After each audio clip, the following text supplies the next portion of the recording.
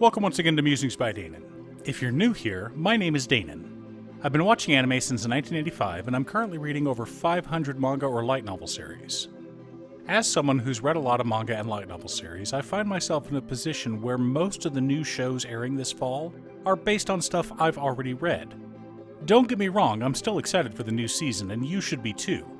But I wanted to take a minute and go over the shows I'm excited for this season, and why you should be as well.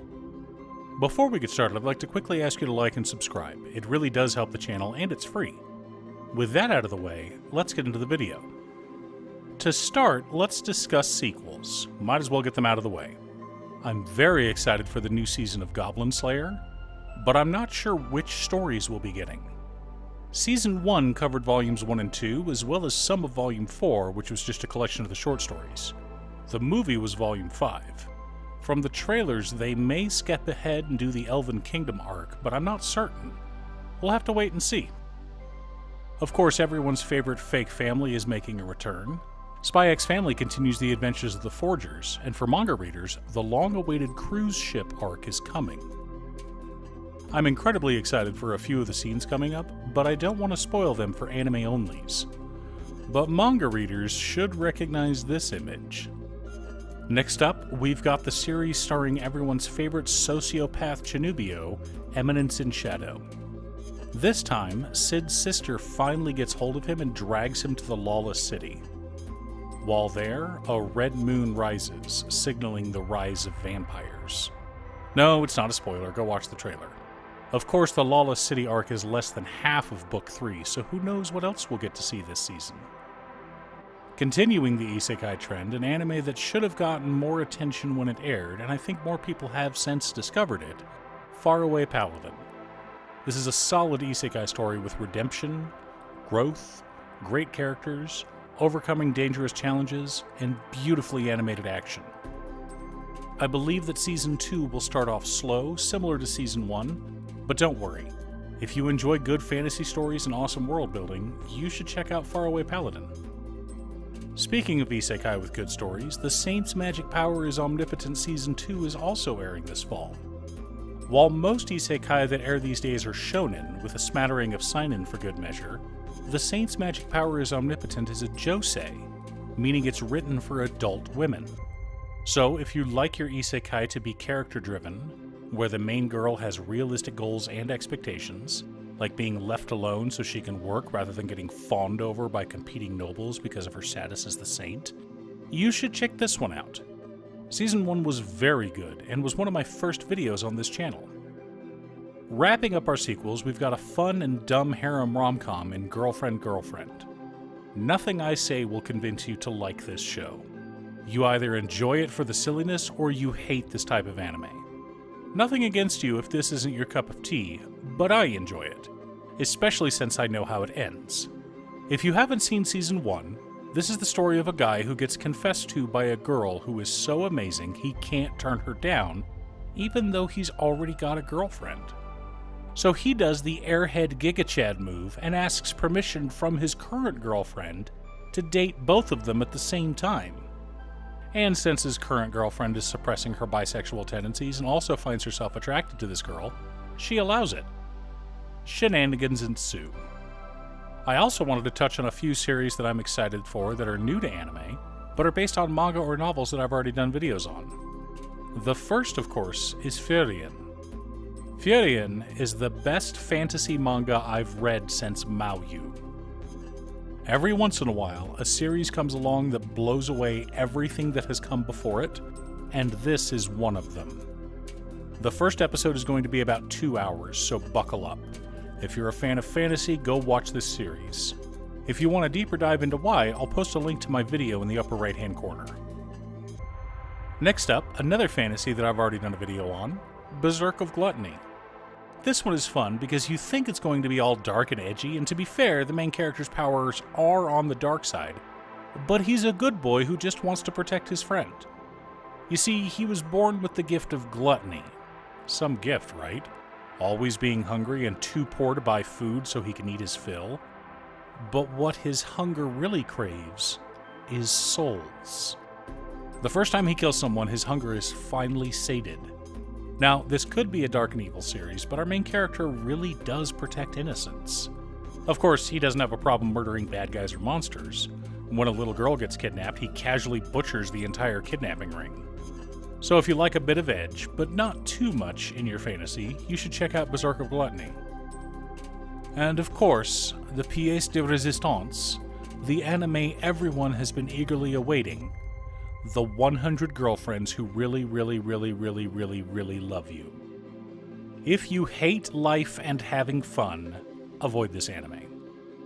If you love anime, and I mean any and all types of anime, and you have a sense of humor, give this a watch.